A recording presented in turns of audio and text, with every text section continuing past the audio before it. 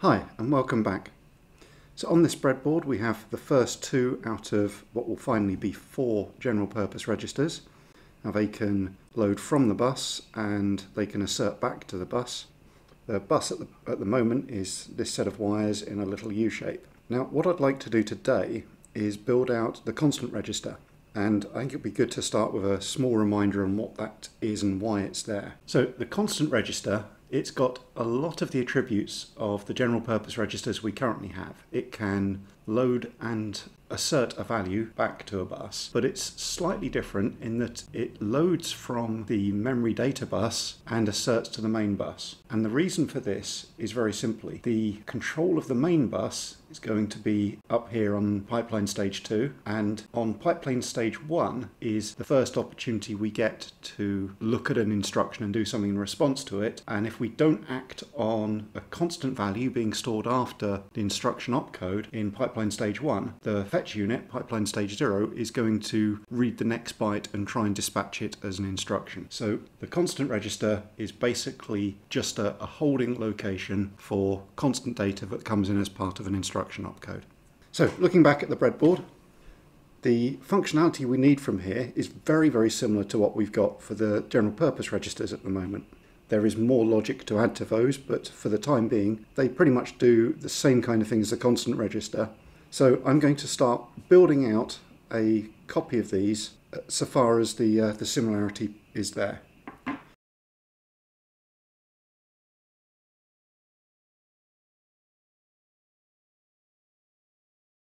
Okay, so that's our main devices at present. What we need to do now is start connecting up the inputs and outputs of these chips. Now, the big difference here is that the inputs here will be coming from memory and not from the main 8-bit bus, whereas the outputs will go to the LEDs and to the line driver chip as before.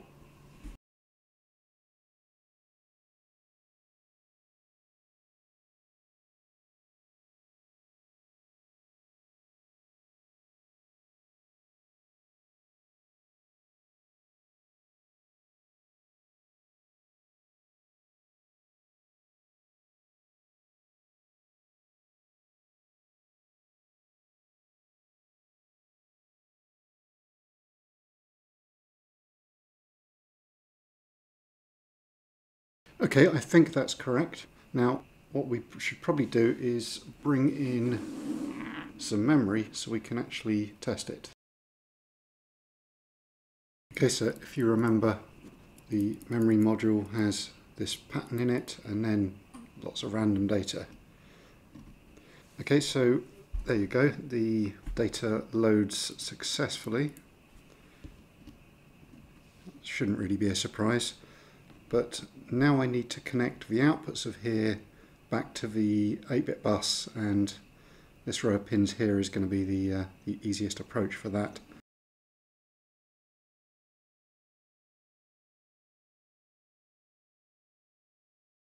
Okay, well, in theory, this is all the connections necessary for our constant register.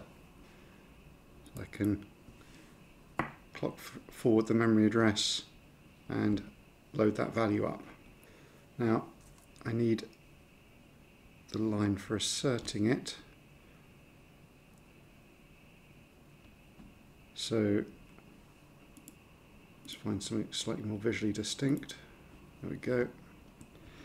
So in theory, if I bring this low, this should be asserting this value onto the main 8-bit bus, and then I can load it into the first register like that. Excellent. Clock memory again, get a different value in there. That's still asserting onto the bus, and then I can put that into the second register. Okay, now that's pretty good. Now, in the last video I had my temporary bus driver board for testing, and I had a set of LEDs for outputting. Now, because this register is essentially complete at this point, I've got this space still available on the breadboard. On these 2 registers, I've got some work I still need to do there in the future, but I think it would be a good idea to put a set of LEDs in that just displays the bus for testing. Take that out of the way while I do it.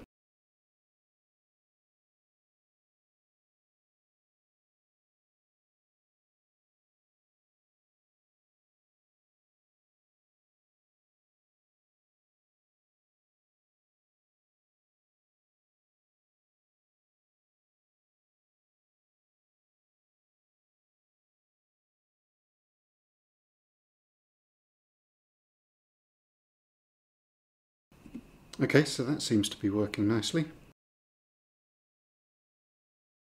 Right, let's load a different value in there. So now we can make that one, or that one, or that one assert to the bus on demand. Outstanding. Okay, so I don't think I've used up very much time, although with all the fast forwarding that I do when I'm plugging the wires in, it's not always the easiest thing for me to keep track of what I'm doing in that regard. But my instinct says we've still got plenty of time. So I would like to bring back the bus controller and see if we can test out some of its functionality with these devices.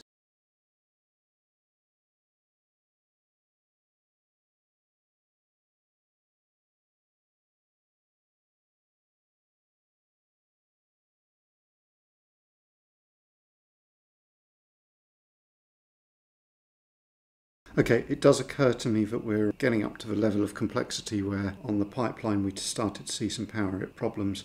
So I'm going to go ahead and tuck in some decoupling capacitors everywhere.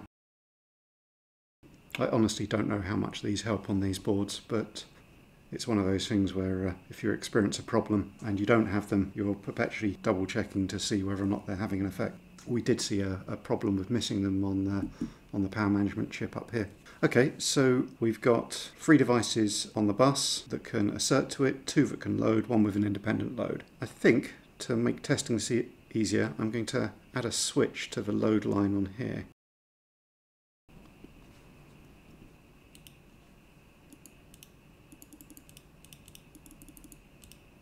Okay, so this switch is generating the control line that would otherwise come from pipeline stage 1.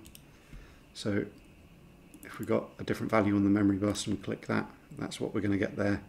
And then later on we can assert it onto the main 8-bit bus. Okay, so this board up here. Now we've got 2 sides to this. We've got the side for controlling what asserts to the bus and the side for controlling what loads from the bus. And between these we support up to 15 loads and 16 asserts with just a total of 8 control lines. I think that's supposed to be there, but what we need to do is grab some of these lines and see what we can do with them. Okay, let's use this spot here for some experimentation.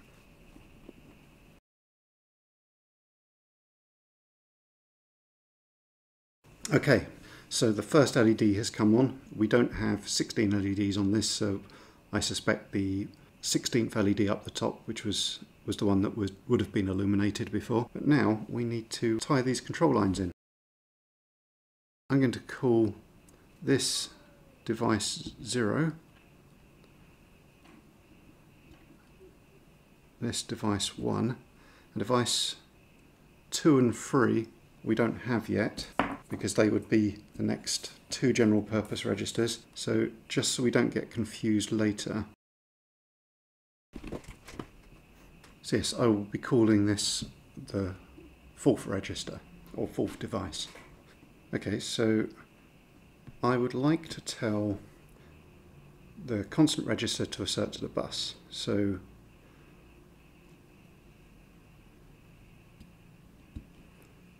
if I set the inputs here to 4, the 4th LED illuminates over here, and the 4th device is asserting to the bus.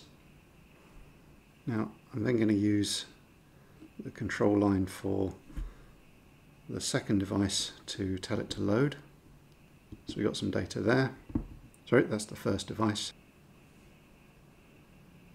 Then I'm going to get another piece of data in memory, load that up into here, and then we can tell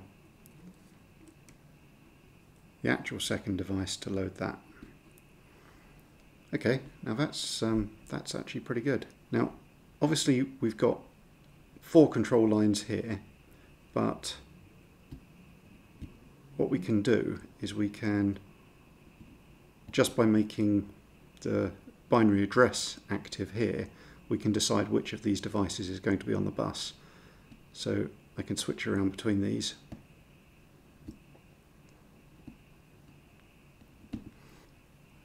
And at the moment, with just 3 devices on the bus having 4 control lines, it's not gaining us anything. But obviously, this method is going to allow us to have 16 devices that can assert to the bus, and we just have these 4 control lines. Now, over here, we have a separate set of 4 control lines to control what's going to read from the bus.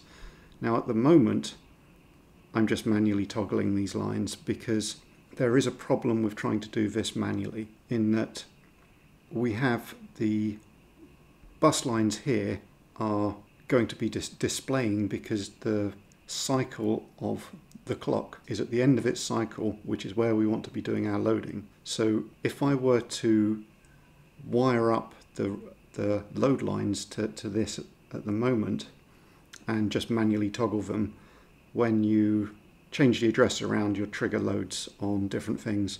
So I'm going to leave experimenting with this until we've got a little bit more driver circuitry that can set the lines in synchronization with the clock, and that will make it all work nicely. But I've got a little bit of planning to do now, because the next step is to move back to the pipeline and start looking at the circuitry which is actually going to be driving these control lines, and I'm going to need a little bit more space for breadboards. So for now, thanks for watching. Goodbye.